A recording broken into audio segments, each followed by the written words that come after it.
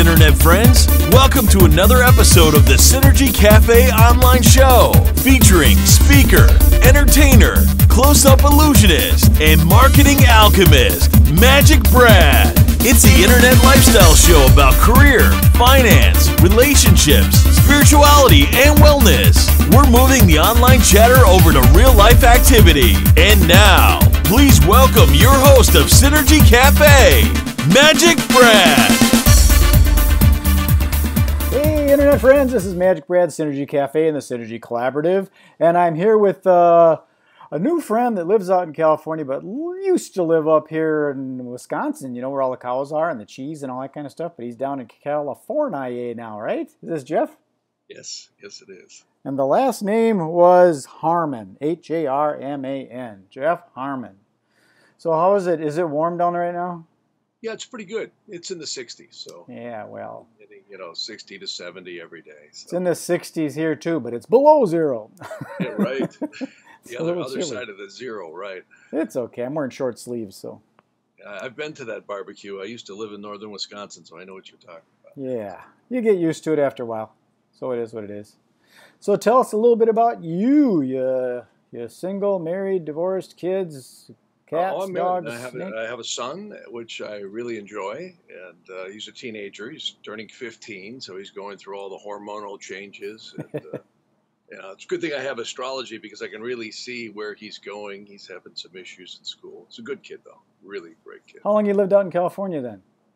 Well, I've been out here a long time. I started coming out here in the early 80s, and I was back and forth between the Chicago area and here, and then I moved out here permanently in the late 90s, and then we moved to Tucson, Arizona for a short time, and then we came back here. So what part of California? We're right outside of Calabasas, which is on the northern end, where Malibu is. Everybody knows Malibu. So okay. Calabasas is right next to there, Topanga Canyon. So. Got it. Barbie's from Malibu. Yeah, it's nice out here. You know Malibu Barbie? She's from... Yeah. I've been to Malibu once or twice. I remember I was doing a magic gig out there, and I had to drive up, and it didn't seem like it was very far, but it was a little farther from LA than I thought. Anyways, you froze up for a second there, but I think we're okay. Oh, you did freeze up. Uh-oh. Come on back. We Come on lost back. Connection here. I couldn't hear anything you just said. That's okay. It'll be okay. That's what people have to deal with these days. It isn't like the good old days when you used to be in person. And what if this happened if you're like really in person and you're sitting there talking to someone and they froze? That can happen in person. You get a glitch, right? A brain glitch. Tell us a little bit about what you do for an occupation these days. Well, I have two businesses. One is doing astrological consulting, and I've been doing that a long, long time. I started about 40 years ago, actually, in the mid-'70s. My mother was an astrologer, and in the 60s, when I was pretty young, I saw medical astrology sitting around on the table, and my mother was a nurse practitioner, and she started out as an LPN, then RN, and then moved up. And I never thought anything of it, but in the mid-'70s, she started pegging my girlfriend so accurately. I said, wait a minute, this is not mother's intuition. What are you doing here? So I started skeptically to get into it because I didn't really believe it at all. In fact, sometimes I even still say, you know, I got to validate this. But it's been amazingly accurate, and I've had a lot of great teachers. In the 80s, I did a lot of research into ancient historical astrology and many different texts, and found out that modern astrology is not that, it's good, but it's not like the ancient stuff. Mm-hmm. And it's not because it's ancient, but Vedic astrology, or it's called Jyotisha. It's absolutely amazing. I had just called the election with Donald Trump, and almost every other astrologer I know using Western or modern astrology was calling Clinton, and I said I just couldn't see it. And of course, Trump won. And there's a lot of different tool sets for business in ancient astrology. Electional astrology is actually picking auspicious times at which to commence events. So I do a lot of business elections like LLCs, weddings, moving into houses, signing leases, and contract signing. So it's really a useful tool when serious business people apply it. And then there's another ancient type of astrology called interrogation, which is much, much different than your birth chart. It's literally asking a question. And like I said, I grew up in music and I was into electronics and, of course, northern Wisconsin, I was cutting down trees and logging and, all that stuff. Right. And so it was so absolutely oblique to who I was to study astrology. And the interesting thing was is coming out to California, particularly I lived in Beverly Hills for a long time, and it found me. I had a studio. We were doing commercials and all different types of things and industrial films, and I would always be paralleling and checking people's charts. And people would come to me and I would just do readings after readings. And then the business astrology really started kicking in the 90s. And it's just been amazing. I mean, I've got clients all over the world. See, some people don't believe in it, and I can understand why, because they don't think that it's a science. But if you think about it, it's based on something that is very constant, and that's the movement of the things going around the sun. Yeah. I mean, if you wanted to predict the future tomorrow, the sun's going to come up. It's going to be about in the same place at about 7 o'clock.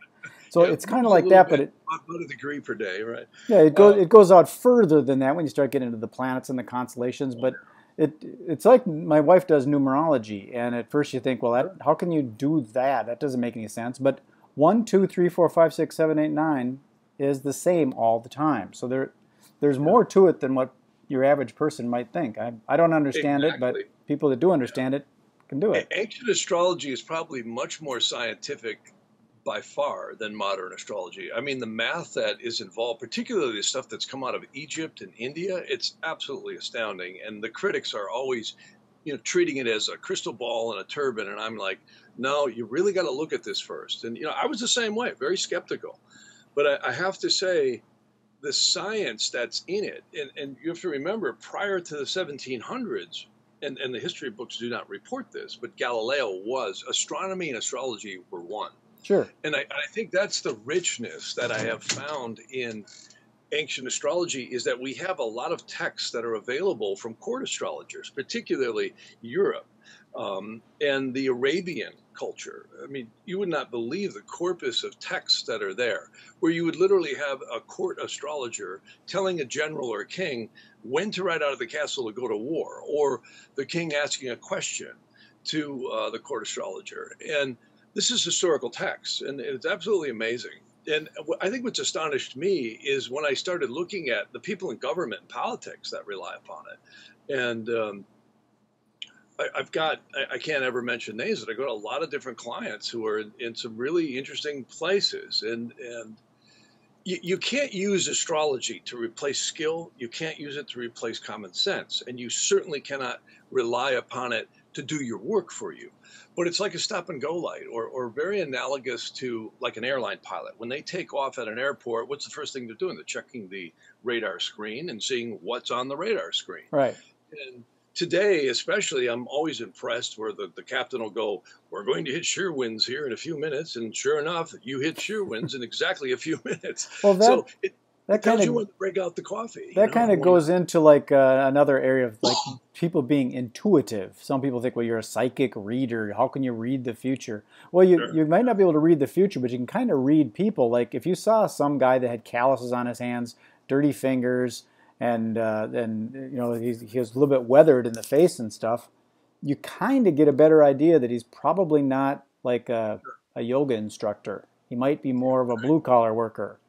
And that's just the common sense of it. But some people just kind of poo-poo it all off as a bunch of woo-woo. But I've been around this stuff. I say that I've been into Christianity, Buddhism, Bradism, Scientology, Ekankar, Avatar. I've kind of tasted them all. So I totally get it. So how does someone get a hold of you if they want to learn more about what you do, or maybe even hire you or work with you? The best way is go to jeff@jeffharman.com. It's HARMAN.com. And that's the best way. My wife works with me, and she's absolutely amazing at communicating with people and explaining things. And what I love is the internet. It's allowed me to have clients all over the world. I mean, they log in right to my screen. We don't do video. We actually do screen sharing, which is more powerful. because there's location astrology and they can see maps. I think the most beneficial thing is to be able to see the cycles in their charts. Mm-hmm. And that's the thing that's always astonished me, was the cycles that we all go through. Like, speaking of children and mothers, I've just really been able to add some insight in that area, because psychology has always been a great interest to me. And there's such a parallel between viewing what we all go through in terms of time and cycles. Gandhi had a great statement. He said, God created time so everything wouldn't happen at once. Right. And I love the astrology because it shows you in time when you're hitting these different mile markers and goalposts in your life. And I think one of the things that I enjoy is helping people spiritually, because it's just a tool that allows you to give people hope, and also some reality of, like, hey, you're in this particular cycle, but guess what? It ends here. And, it's a good coping mechanism. Totally get it. My wife, again, does the numerology, and she kind of sets things up when we do stuff, and I get it. A lot of people don't understand it, but it works, so I don't care. Well, the goal is really to help people. I really believe we're spiritual beings having a physical experience. And the other area that's been of great interest to me is I've been doing a lot of Vastu, which is very parallel to Feng Shui. A lot of people know Feng Shui because it's very popular, but Vastu is much more ancient, and it really may be the grandfather of Feng Shui, because it came out of India, and many of the Chinese emperors had seen that. Sure. And it uses Jyotish astrology. And I just love its philosophy, because it's the meaning of the word Jyotish means the science of the light of the soul. And it got me into this whole research area of scripture. Like, you take the Western Bible, has gone through so much translations, particularly the Vulgate translations into Latin. Well, that got me, in a whole world. The ancient Kabbalah is astounding, and it's very parallel to the Vedantic scriptures and the Upanishads and many other ancient documents. And there's so much that can be done to correct spiritual imbalances and karmic things. Like, I've gotten working with gemstones, clearing places and people. There is so many secrets, and many skeptics of astrology will say, well, but the zodiac does not match the constellations. And I go, you're exactly right. It doesn't. It never really did. And we know there's 13 constellations and all these complex things. But the bottom line is there's parallels in the spiritual matrix of astrology to the Bible. And it's actually permeated in the Aramaic and Hebrew. Angels, you can get the name of your guardian angel from your birth chart, and it's pretty deep stuff. It proves we're spiritual beings having a physical experience. Exactly. Well, before I ask my final question, you kind of already answered it for me when you said you're looking to help people, but I like to ask my favorite question, and that is the big why question. Why is it you're doing this, and why aren't you still living in Wisconsin sawing logs, and why are you doing this specific occupation? Well, one of the reasons is for my son. I wanted him to be here. We actually, believe it or not, I do a lot of conception elections for women.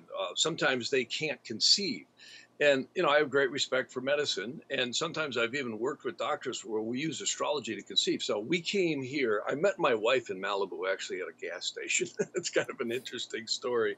And then we ended up getting married, and we had my son, which is great. And I started pretty late in life because I was in my mid-40s when he was born. So, but why I'm here is because of the film business. And I've always had a passion for telling stories and film. And it gives me a lot more latitude to do that here because the industry's here. Okay. And, in a lot of ways, I love to work with my hands, and I'm always building and designing things, and cameras and dollies. And so we're having a lot of fun in that area too. So, well, I'm going to sign this one off and put it in the can, as they say, and then what happens is this gets beamed up to YouTube, and then I take that embed code, put it on blogs, and then propagate it out to social media. So if you see this stuff out there, if you could like, comment, and share on it and help the collaborative. Yeah, my wife's the person for that. She's the internet queen. Wonderful. Okay, thanks again for taking the time. You got your coffee for Synergy Cafe. I do, yes. Okay, thanks again. All right, you bet. Thank you.